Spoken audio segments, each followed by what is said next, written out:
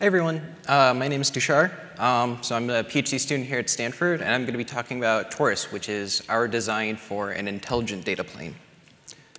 So managing networks is hard, and it's getting even harder. We have a number of different domains popping up that all have different requirements. So something like cloud computing is worried about availability. The Internet of Things operates at a massive scale. AR and VR has very low latency requirements.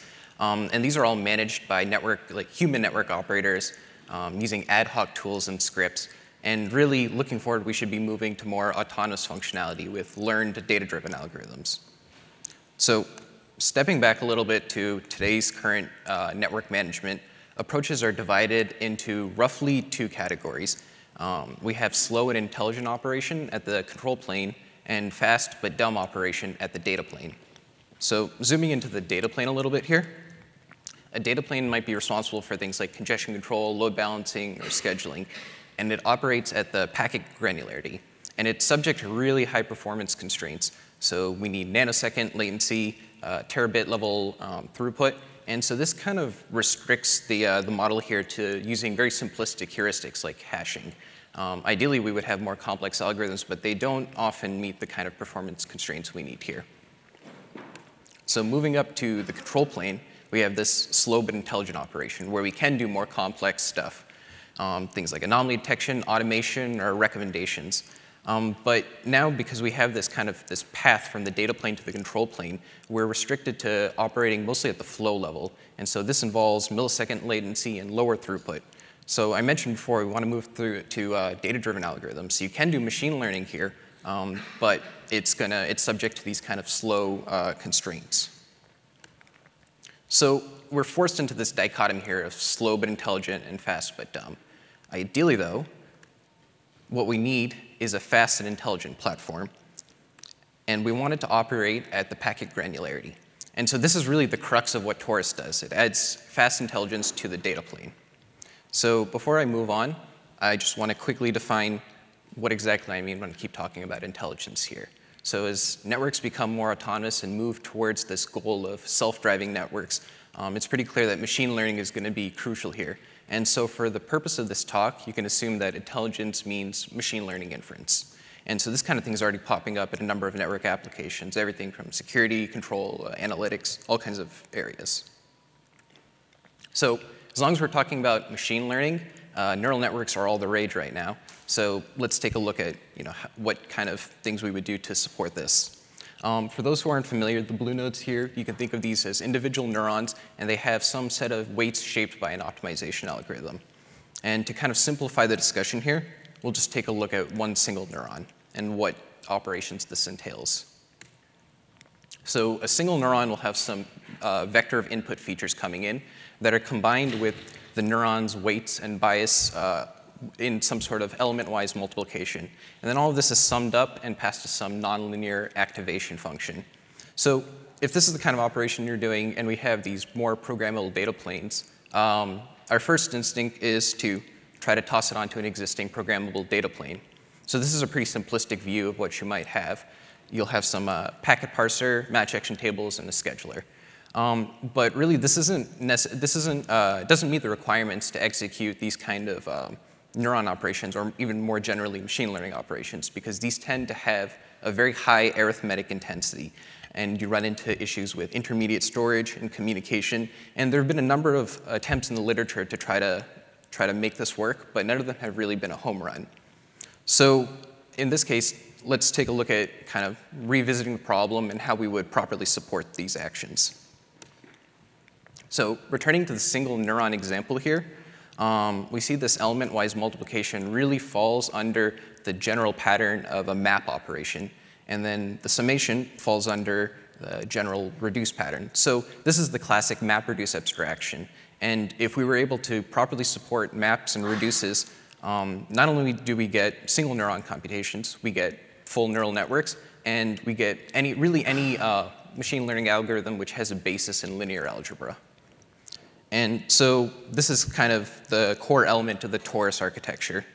We take the existing programmable data plane entities like packet parsers, match action tables, traffic managers, but we insert this map reduce unit into it.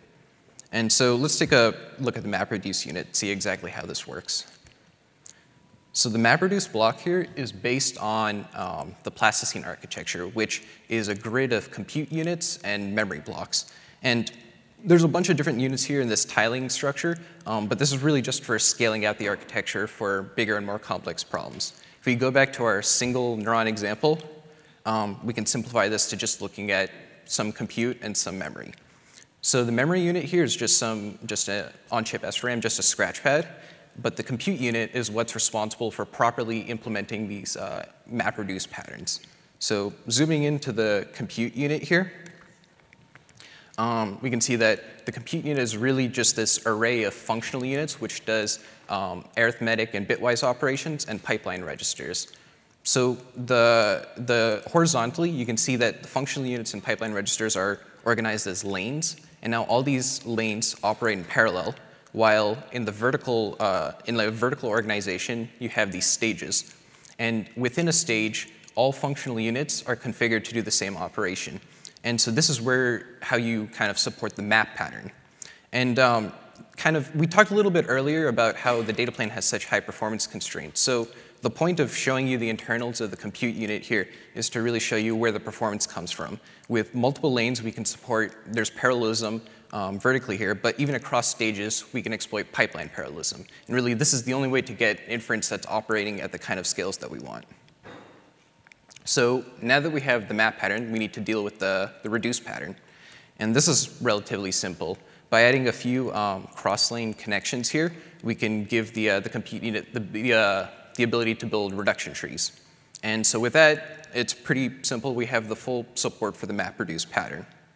So zooming back out to the overall data plane, Taurus data plane pipeline, you can see here what we end up with is a collection of different abstractions and supporting hardware. And so I just want to make the point here that the machine learning is not here to replace match action or like the programmable schedulers or anything like that. The point here is that you can use these hardware blocks in conjunction with each other. So for an example here, you can see the match action tables are actually broken up such that you have a block before the MapReduce unit and a block after it. And so because match action tables are a VLIW architecture, you can actually do some really great feature processing using these kind of rules. And then now you have the SIMD spatial architecture of the MapReduce unit, which works in conjunction to perform the actual linear algebra needed to do fast machine learning inference. So to make things a little bit more concrete, let's take a look at an example. So anomaly detection was kind of a driving example for us because a lot of anomaly detection approaches use controller-based approaches, which need to operate at the flow level. So you can see kind of the issue here is that you might miss malicious packets. So ideally, you want to be able to examine every packet in the switch. So in this example, say a packet comes in, it hits the parser, and so normally the parser is pulling out different headers, but in this case, we're actually pulling out features for our machine learning model. So in this case, maybe it's pulling out an IP address. Then the packet moves to the pre-processing match action tables, and we can do a couple things here. We can retrieve out-of-network events, say like the failed logins per IP, and so this might be installed by the controller, or we can also do a lot of rule-based data transformations. A simple example here would be turning an IP address into a real value number that can be fed to the ML model. The packet then moves to the MapReduce unit, and this is the area where we will have installed some sort of learned anomaly detection model. So you can think of this as maybe a simple neural network that outputs a 1 if the packet is anomalous or a 0 if it's not. The packet moves then to the post-processing match action tables, and the responsibility here is really just to interpret the results of the ML model. So in this case, you can say if it sees a 1 as an output from the ML model, we should drop the packet because that indicates an anomalous packet. And then finally, the packet moves to the standard traffic manager, which is responsible for sending the packet to the correct destination. So as long as we're talking about anomaly detection, we did some evaluation with actual machine learning anomaly detection models that showed up in the literature. And so we have one model here with, that's based on support vector machines and one that's based on a deep neural net. And when implemented with the Taurus MapReduce block, we're able to maintain a throughput of 1 gigapacket per second, which is in line with existing programmable data plane hardware. This was the kind of line rate that things like the ARMT paper, the PIFO paper were targeting.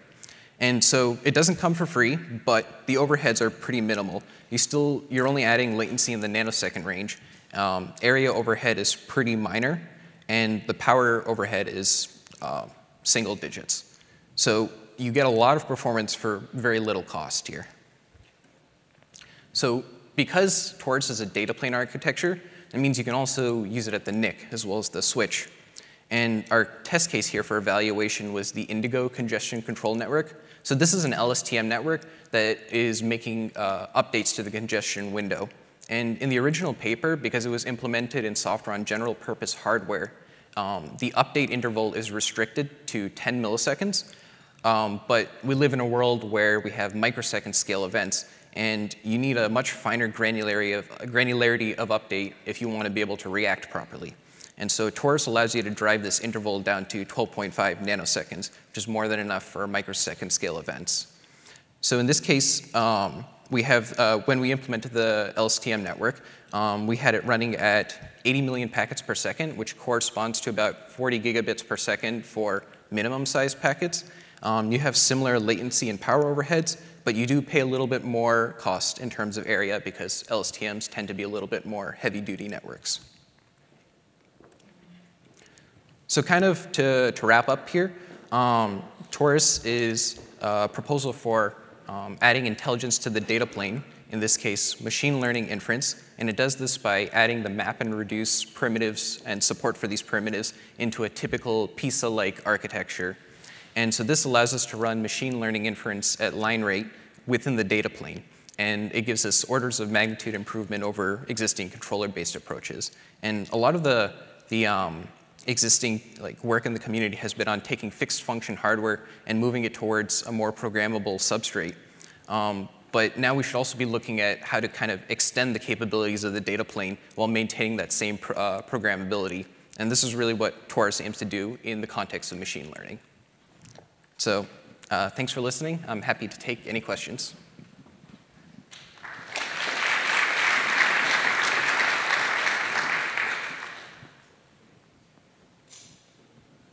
There's some questions in the back.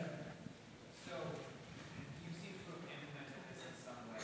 How do you actually program the MapReduce unit? Is it something that you add to the Taurus extend language, or? Yeah, so the way we did it for the sake of testing it here, this MapReduce unit is based on an architecture called Plasticine, which was published a few years back. And so that's programmed with a high-level hardware description language called Spatial.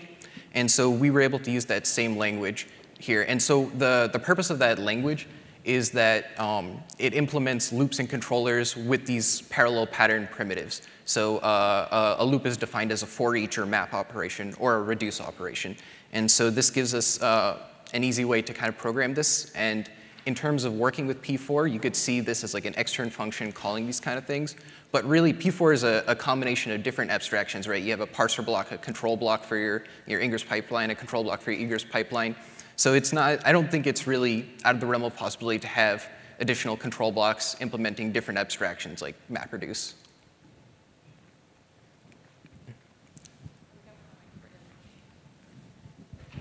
On which target hardware did you take the measurements that you showed? On which, what? The measurements that you showed, the timing. On which hardware did you? Oh, so all of this is done in simulation. So we don't have an actual physical chip for this, but we have a cycle accurate simulator. Model sim or something? Sorry? Which simulator did you use? A register? Sorry, this model sim or what was it? Oh, well, we have our own custom simulation. So the Plasticine architecture was also developed in the same group I'm in. So they've developed the whole language and compiler infrastructure. So we were able to take that and use that for our evaluation. It's all public and open. I'm happy to give you the GitHub links and paper references. Thanks, yeah. Oh, sorry. There's more questions in the back. So you were able to do training before installing the actual model onto the chip. Yeah. Is it possible to update that model with learning as packets are processed? Yeah, so this is something we're looking at now. So the first step here was, like you said, focusing on training offline and then moving the model onto the chip.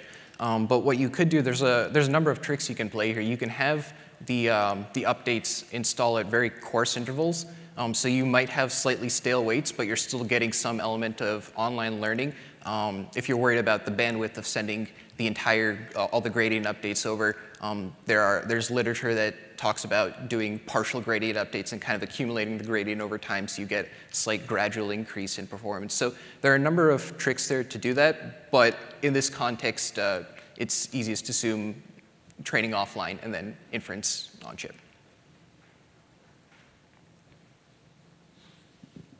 Any more questions before the final short talk session?